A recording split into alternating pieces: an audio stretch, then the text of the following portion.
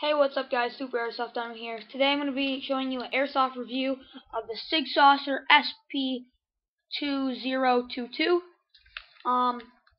Nice and easy slide back. Does get stuck like that sometimes, so you got to pull this down. It's like an easy, nice trigger pull. It's a drop magazine, holds around 20 bullets. It says 10, but I can fit 20 in there easily. Mag release, safety. Non-safety. You just pull this back if you just want to play around like that.